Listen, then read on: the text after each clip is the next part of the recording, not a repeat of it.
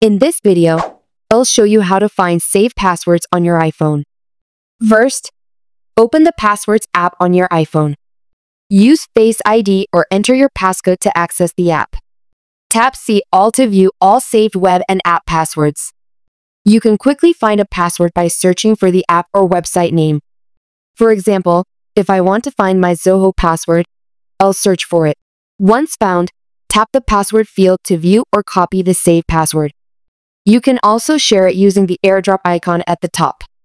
To find Wi-Fi passwords, go to the Wi-Fi section. Tap See All Passwords to view saved Wi-Fi passwords on your device. Tap the password field to view and copy the saved password. That's how you can easily find saved passwords on an iPhone with the latest iOS update.